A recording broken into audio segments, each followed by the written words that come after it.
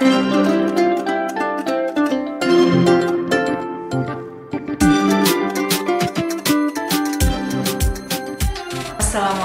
warahmatullahi wabarakatuh.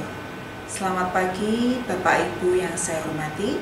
Perkenalkan, saya Nur Zaidah, pengawas SMP Kota Semarang. Izinkan saya menyampaikan strategi pendampingan inovatif yang telah saya laksanakan dan terbukti efektif dalam mengatasi tantangan pendampingan jumlah sekolah yang cukup banyak dan memiliki karakteristik yang berbeda-beda. Bapak Ibu, inovasi strategi pendampingan ini muncul karena kegelisahan saya terkait dengan banyaknya pengawas yang pensiun di Kota Semarang dan belum ada pengangkatan lagi.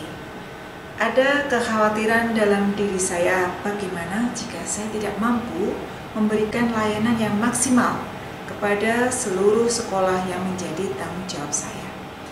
Setelah berdiskusi dengan kolega dan senior, saya memutuskan untuk menggunakan strategi pendampingan yang saya beri nama Double C, yaitu singkatan dari clustering dan coaching. Bapak Ibu, jumlah sekolah dampingan saya sebanyak 35 sekolah, terdiri dari sekolah negeri dan swasta dengan karakteristik yang berbeda-beda.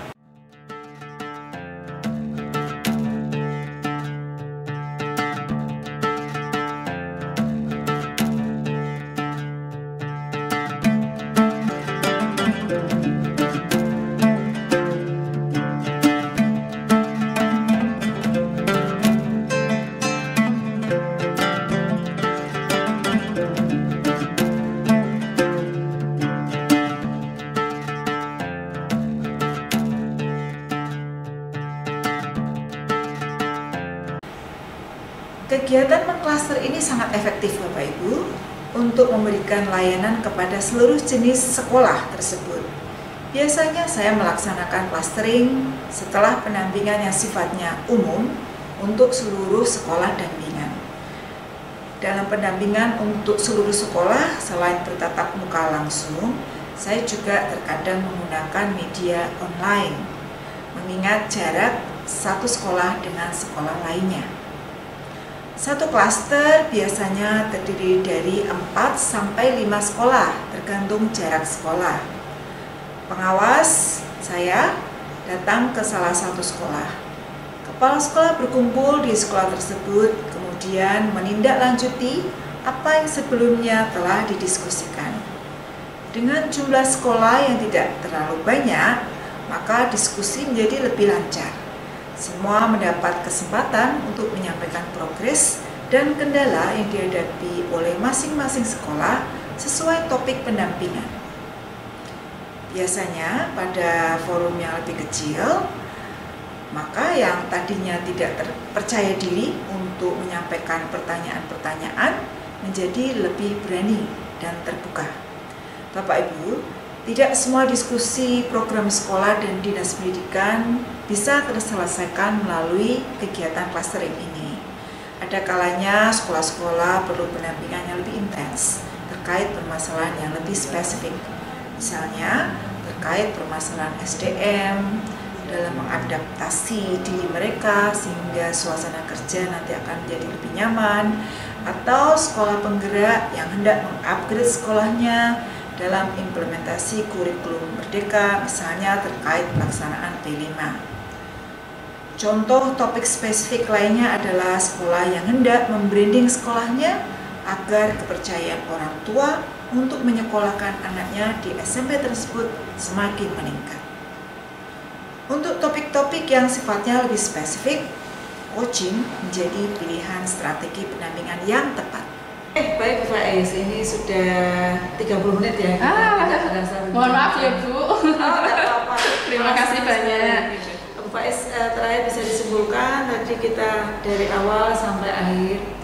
Oke, berarti insya Allah nanti rencana kami di bulan April untuk pelaksanaan P5 tahun ini lebih pada P5 yang berdiferensiasi, ya, yang berpihak kepada murid, di mana keberpihakan itu mulai dari pemilihan tema, kemudian pemilihan topik yang beraneka ria, dan kita juga menghilangkan miskonsepsi artinya yaitu P5 itu nggak harus produk, tetapi boleh aksi. Yang penting mereka mengeksplor, menyelesaikan masalah-masalah yang real ada di lingkungan terdekat kita. Kayaknya gitu aja.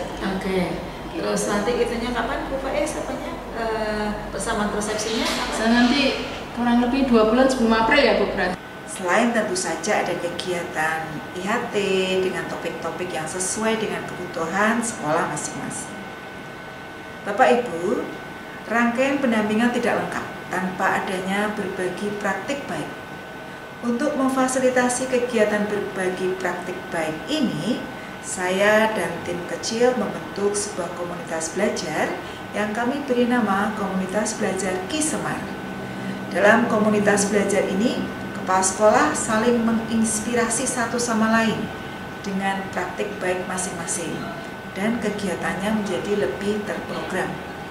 Yang unik adalah berdasarkan hasil rapat, para peserta meminta kegiatan dilaksanakan secara luring. Ini pada waktu rapat awal ya, karena mereka ingin lebih fokus atau bisa dikatakan lebih mindful saat mengikuti kegiatan ini karena bisa bertatap muka langsung.